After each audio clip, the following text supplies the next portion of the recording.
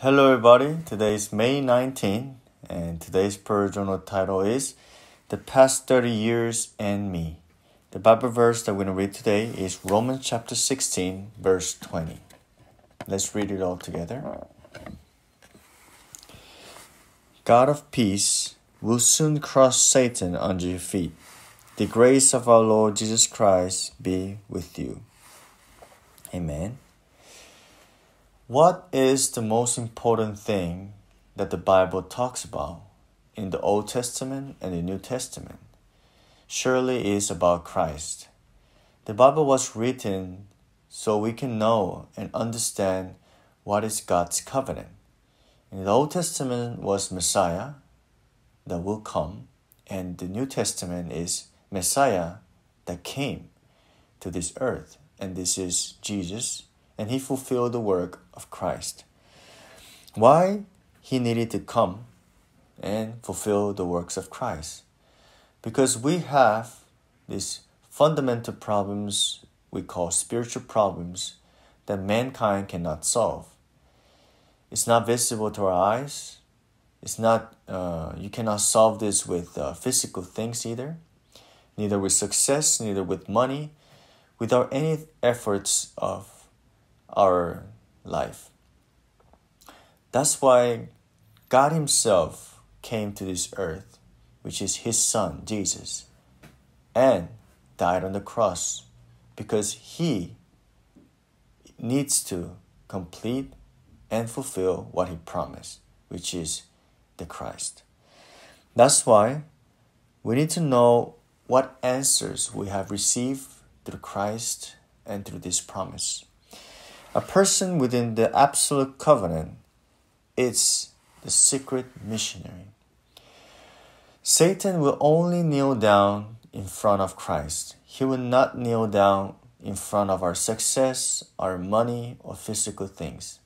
But why Satan kneeling down is so important and why it's so needed is because Satan is bringing all this destruction, calamities, and curses to this earth. We think that mankind is destroying this earth, but that's not true.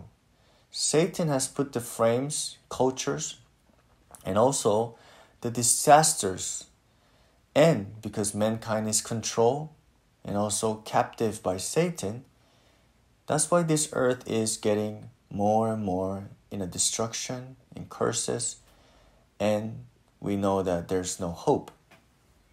That's why many people are trying to do a lot of things to get out from this, but they are trapped in these fundamental problems. But we know that in the Bible, the early church and the seven remnants were not just in that captivity or slavery or colonization. They held on to the covenant. They waited to that promise to be fulfilled, which is the filling and the working of the Holy Spirit. And what happened is God himself worked in that field. So a person who stands in the line of evangelism is the field missionary. What does that mean, being the missionary? It's someone that possesses the gospel and will relay and convey the correct gospel to the people so they can receive life inside the gospel, inside this eternal life. So God has sent you in the line of evangelism, so you are the field of missionary who relays the gospel of Christ. And when you start praying for the people that you have in your heart and your mind, your family and your friends, God start recognizing that you are putting all your interests in this gospel movement. So if your heart is that, you think God is not going to listen? He's going to listen, but in his time, in his schedule, he will fulfill his evangelism. Because evangelism is not done by us, but it's done by God himself through the Holy Spirit. Because in the Bible says that without the Holy Spirit, it's impossible to say that Jesus is Lord. And the Holy Spirit is the one that gives this grace so we can be saved. So in other words, it's God himself. So that's what we call triune God. So a person who stands in the light of light will be the commemorative missionary. In other words, we will not be recognized by some things that we did with our own efforts, but we were and we will proclaim and glorify the name of God, which is Christ himself, who has fulfilled everything in our life. So that's the most important thing, being a witness. If we forget about this, when we succeed, when we have good things, we focus everything to ourselves. And that shouldn't be like that, right? We should focus everything till we can glorify and give all the glory to God. So that's why today we need to understand that only through God's work, the forces of darkness will kneel down. What are the forces of darkness then? It's the things that doesn't let you pray. The things that doesn't let you concentrate in the Word. The things that you feel like God is not working in your life. In other words, unbelief.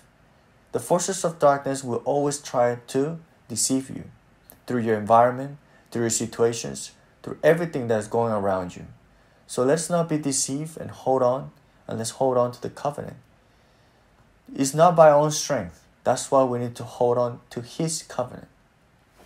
I hope that today you receive strength and hold on to the covenant, and never forget that God is working every day in our life. It's impossible that God is just sleeping, lazy, and He doesn't want to abandon you. No, He does not abandon His children. So I hope you receive grace and strength throughout the day, holding on to the Word. Let's pray. Dear God, may I enter in the journey of this covenant. And let us realize that Satan will only kneel down in front of this gospel. Not with other things, with our success, with our own benefits, or our things, but only through the gospel of Christ. Let us not be astray from this gospel. Let us keep always focused in only gospel, only Christ, only kingdom of God, and only by the filling and the working of the Holy Spirit. Thank you, God, and we pray in the name of Jesus Christ. Amen.